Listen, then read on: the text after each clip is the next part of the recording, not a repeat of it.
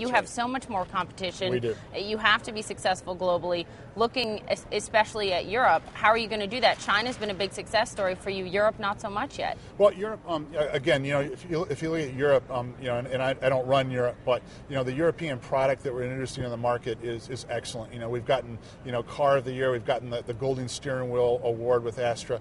All of these things are really important. It does not happen overnight, though. Mm-hmm. The bankruptcy of General Motors did not happen overnight, and so there's a lot of history there and perception that we just have to bring out great products, and that over a long period of time we'll fix it. Yeah. Sales in China up 30% this year. 2.4 million GM vehicles sold there versus 2.2 million here in the United States.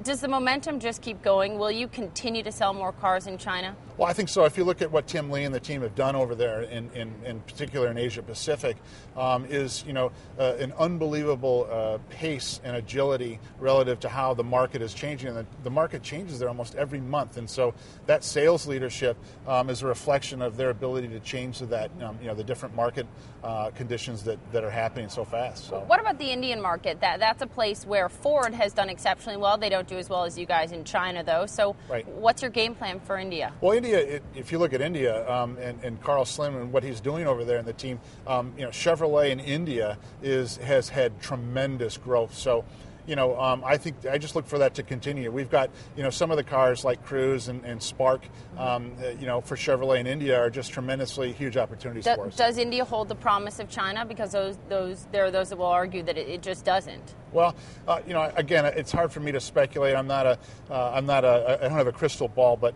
I would say the Indian market and the income levels probably are way ahead of the infrastructure there. And so when the infrastructure begins to catch up, you're going to see an explosion there that similar to what we saw in China. And, I think that's all on the horizon. And the pace of that, I really don't know.